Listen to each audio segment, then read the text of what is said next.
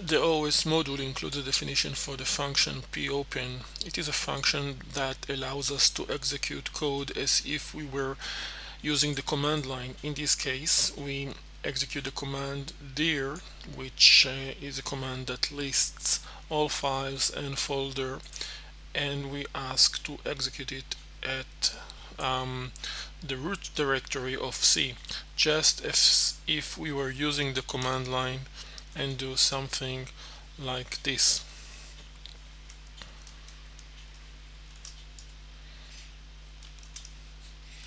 Here on the returned value we call read lines that returns a list of strings.